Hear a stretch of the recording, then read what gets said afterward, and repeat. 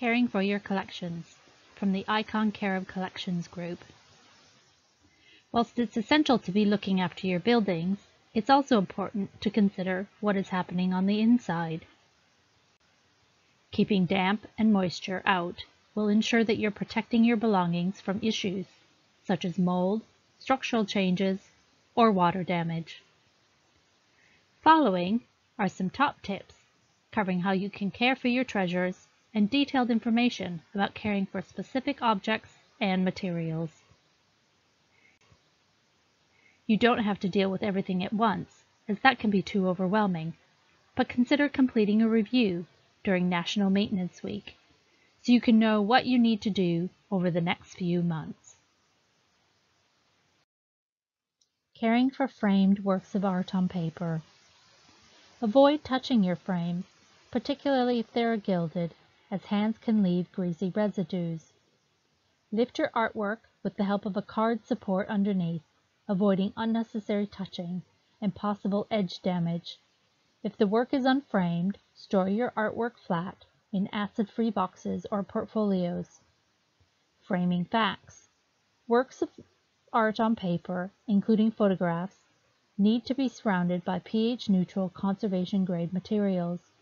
Ordinary card, paper, and wood backing board contains acids that can discolor and embrittle the paper. Professional framers should ensure that the glazing doesn't touch the artwork, as this can cause damage, especially if it is of charcoal, pastel, or a photograph. Choose glass rather than acrylic for art with charcoal and pastel, as static from the acrylic will attract the particles. How to hang your artwork. Display your framed artworks on interior walls. Where possible, hang art in relatively dry and cool rooms to prevent mold growth and damage from moisture-loving insects like silverfish. Seal frames carefully to deter insects, and avoid hanging work above a fireplace or a hot radiator. For cleaning instructions, cleaning paper requires the specialist skills and materials of a paper conservator. Much can go wrong even with techniques that appear to be straightforward, such as removing marks with a soft eraser. When cleaning the glazing on your framed works, apply a little water and alcohol to a clean flannel cloth first. Never spray the cleaning fluid onto the glazing. It will quickly puddle on the bottom of the frame and may migrate behind the glazing, damaging both the matting and the work of art itself.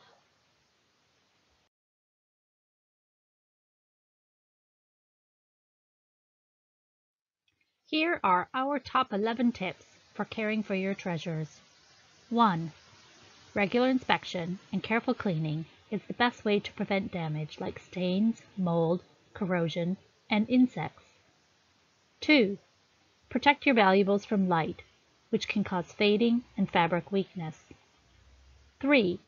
Place your objects in a place that is neither too dry nor too damp, or the items may crack and suffer from mold. 4. If you can, avoid areas where you might get fluctuations in temperature or relative humidity, such as near a door or a radiator, or in spaces like the attic or a basement, as this could cause your object to expand and contract, causing structural damage to things like paintings, wood, leather, and textiles. 5. Regularly check for pests like moths, carpet beetles, and mice. When you're vacuuming is a good time to be vigilant. It's good to see pest evidence early and deal with small problems immediately, as it's key to preventing an infestation. 6. Dust is an enemy. Try to protect objects from dust where practical. And remember, repeated dusting can damage fragile materials, even with a careful hand. 7. Avoid acidic fumes from sources like traffic exhaust, everyday cardboard boxes, wood, and rubber-backed materials, which can rot, embrittle, and stain nearby materials. 8. Cover the arms and backs of valuable upholstery with similar-looking fabric to protect from handling and user wear. If you're going to be away for an extended period, cover the entire upholstered area in a cotton sheet to protect from dust and light. 9. Resist the temptation to handle objects too much. It leaves marks and you can run the risk of accidental damage. 10. Lifting heavy objects is one of the most common ways to cause damage to an item or yourself. Always work in pairs. 11. Leave the repair of valuable objects to specialists, as even basic-looking techniques are trickier than they might seem. Remember, safety is first. It's essential to work in a well-lit, well-ventilated room, particularly when using solvent-based products. Use only minimum amount of chemicals that you need, and use it from a small lidded container. Wear protective gloves and wash your hands when finished. Be sure not to touch your face or your mouth. Put used clothes outside to allow any solvent to evaporate before storing or discarding, as they can combust. Store materials in sealed containers, including cloths with wax on them. Keep materials away from heat and light. And remember, don't rush in. Before you start any cleaning work, take a good look at your object very carefully. Avoid cleaning in areas if you see any loose surface decoration, weak joints, frayed areas, old repairs, or cracked surfaces. It might be better to ask a conservator to have a look at the item for you.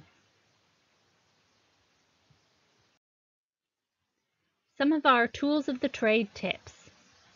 First, clean as you go. Clean brushes immediately after use and reshape bristles while drying. Replace discolored polishing and dusting cloths. Keep product containers clean to avoid contamination. Be sure to organize your materials before you start. Label everything to avoid cross-contamination, especially of metal polishes. Keep dusting cloths clean in labeled sealable bags. And store brushes with bristles upright to keep their shape. Think about investing in the best. High-quality brushes with natural bristles can last for years. And while natural bristle brushes are more expensive, they can be more efficient, and so might be worth the investment. Take care with chemicals. Some of the substances you might use when caring for your objects are potentially hazardous. And please exercise great care. Keep all of your materials secure and safely out of reach of children and animals. And a few common materials that we use include abrasive paste for cleaning some hard surfaces. Choose paste without ammonia and with the finest evenly graded abrasive, for example, Prelim or Solvol Autosol that you can buy from motor accessory stores. Use acid-free or archival quality tissue paper, card, and boxes, from which you can buy from department stores or art supply shops. When using alcohol, such as isopropanol or propantuol, it's very effective at removing some types of dirt. Methylated spirit is not recommended, and you can buy these products from pharmacies. Now brushes. A pony or a goat hair brush will remove dust from delicate surfaces such as silver, gilding, and lacquer. Hog's hair is better for more robust surfaces like ceramics, carved wood, and copper alloy. Chemical sponges are used dry, and this picks up and absorbs or removes dirt by rubbing. You can buy these products from jewelry or silverware stores. Corrosion-inhibiting bags or rolls will protect polished copper and silver from tarnishing.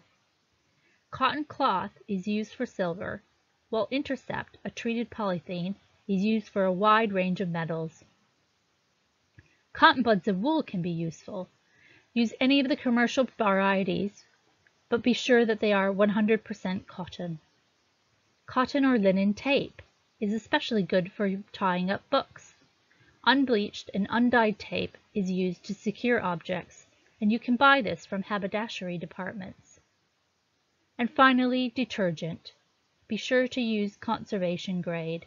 This must be free of color, perfume, optical brighteners, enzymes, and bleach, and it should have a neutral pH, at about pH 7. You can use liquid detergent for delicate silk and wool fabrics, which you can buy in a supermarket, as long as it's free of the previously listed ingredients.